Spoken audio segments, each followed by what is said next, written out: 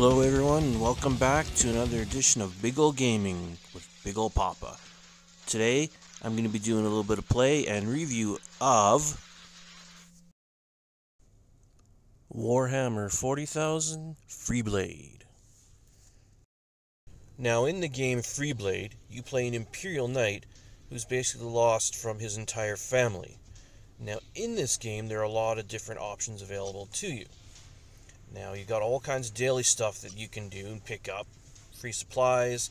You can send out teams to pick up salvage. And in this game, salvage is basically supplies, weapons, other equipment. Now here in this case, I picked up a rocket launcher.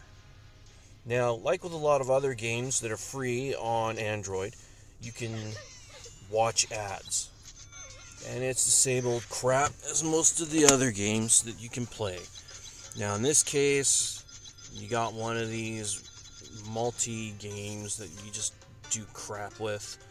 And I swear to God, if I see any more Raid Shadow Legends, I'm going to flip my lid. But anyways, once you watch these stupid ads, you get more free stuff. In this case, I got a second salvage drop. This time I got some revive tokens. You can get a bunch of different things. You can also spend gold, which you can cast real money on. And you can get various supply drops throughout the game. Green ones, blue ones, and purple ones you can get free at various times. Otherwise, you can use gold, real cash, to get them. And from these chests, you get stuff like boosts, or to make equipment, or more equipment.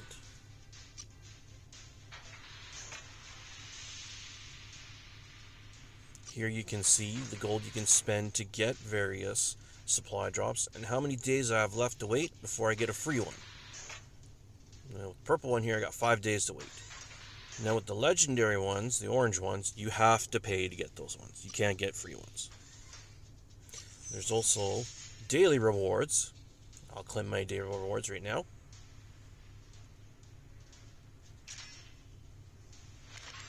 What do we get today? I got some loot boost and some ore. Always handy. And you also got Valor chests. You get these with multiplayer. So you can play online and you can battle against other players. I usually just go through Google Connect myself. And you can select your opponents.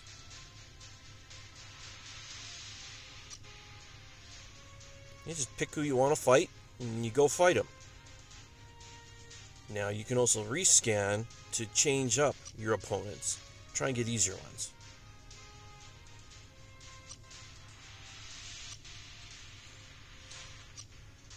Now you also have events that you can fight in. These are limited time, and you just play them and try and get on the scoreboard. You don't often play your own Imperial Knight though. You often play a different Freeblade. That one's mine right there. And we'll go into campaigns, and you can see there's various campaigns, missions you can play. I'm already a good portion of the way through the game. I still got a couple more medals to go on a couple levels on this particular campaign, but you can see you select them, and then you select your loadout. You got your various pieces of equipment. I've got some old stuff on my mech here that I could use, but I'm probably just going to get rid of.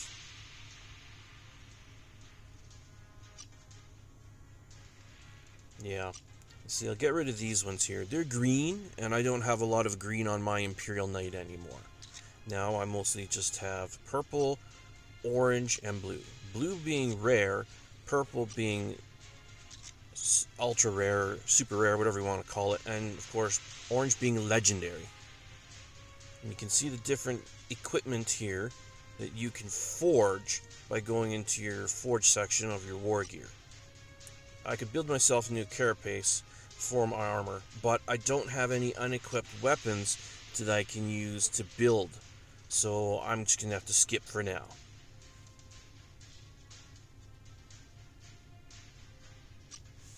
You can also upgrade all your equipment and your weapons as well. Now in this case, that costs you a lot of ore. So looking at what I've got available here, I'm not going to be able to upgrade much right now because it's more than I have.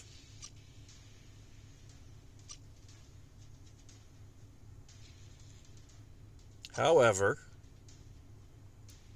looks like shields can get an upgrade. So there we go.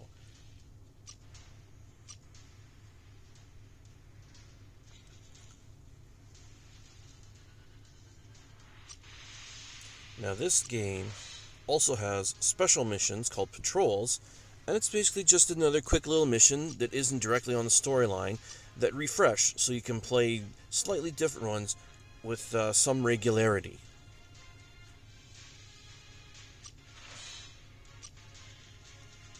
Now this game is interesting in that you have a lot of different customization options available to you by clicking on your knight in your first screen.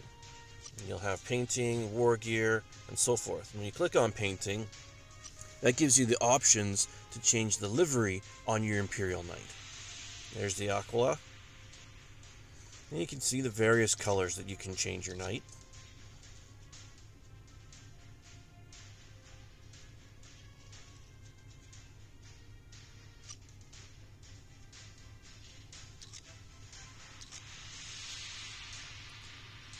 A lot of the colors you can either buy with or with your gold, but just using what I've got, I like my gray and my blacks. You can also change the different patterns on like your shoulders and your head and stuff, but I'm not going to. I'm just going to leave it the way I like it. And you can also take snapshots of your knight and save them to your phone, send them to your friends. They're pretty cool. I'm actually thinking about starting an actual Imperial Knights army or force in the actual tabletop game myself.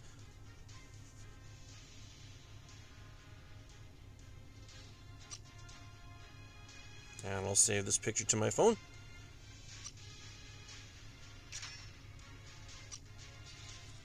Alright, now getting back into campaign mode here. Get going here.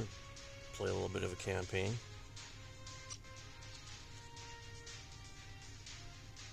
Alright, I'm going to deploy. I'm happy with my loadout.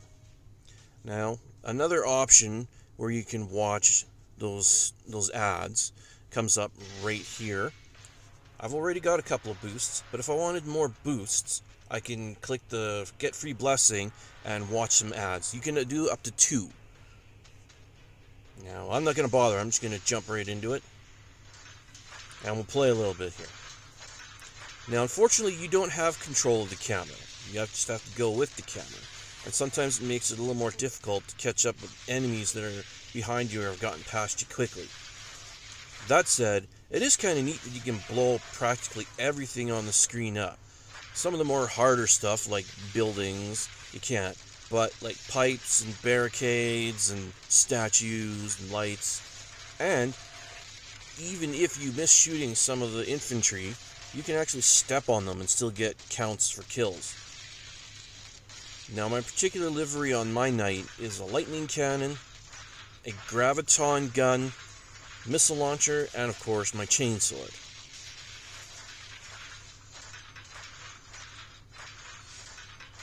Alright, here we go.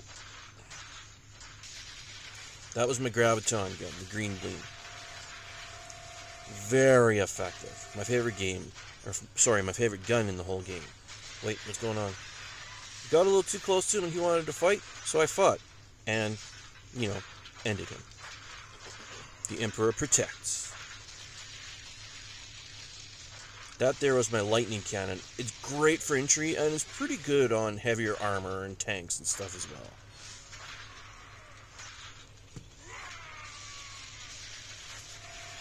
Yeah, sometimes you come around the corners and just stuff right in front of you waiting for you, and it's hard to keep up sometimes, but in general the game moves along pretty well. If you haven't already been able to tell, yeah, it is mobile. Now in this particular mission I'm going up against the orcs. However, you do get to go up against the forces of chaos at times.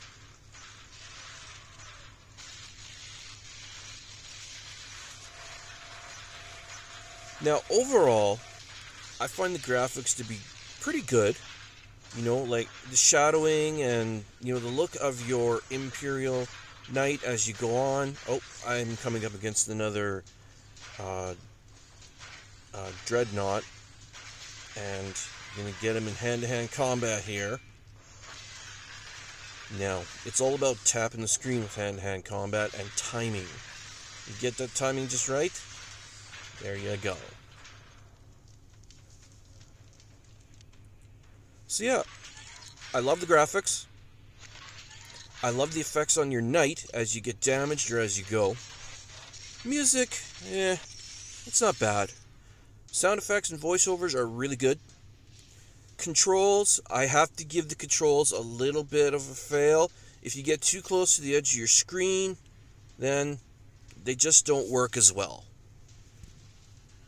Now, here's some of the different options for weapons and equipment you have. All your typical stuff from Warhammer 40,000, like the Graviton gun, the battle cannon, stubber, melt-a-gun, everybody's favorite. And you got rocket launchers and missile launchers too.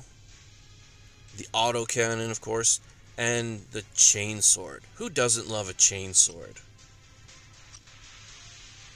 Now you got your various equipment for your knight, your shields, your armor. Shields are very important in this game, so I like to upgrade them as soon as possible. Anyways, I would give this game probably a 7.5 out of 10. It loses marks on the lack of control for the camera, and loses marks for lack of control on the screen when you're trying to shoot stuff.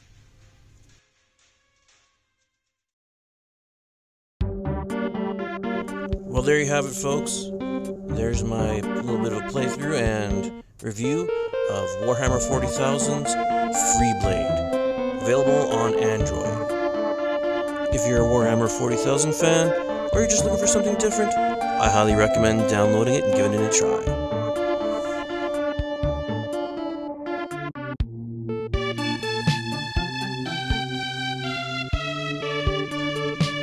Don't forget to smash that subs button, tap the like on, and ding the bell. You want to know when I post more vids.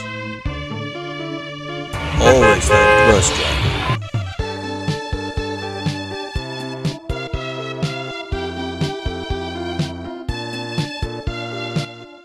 Thanks again, everybody. Stay tuned for future videos. Big ol' Papa signing off.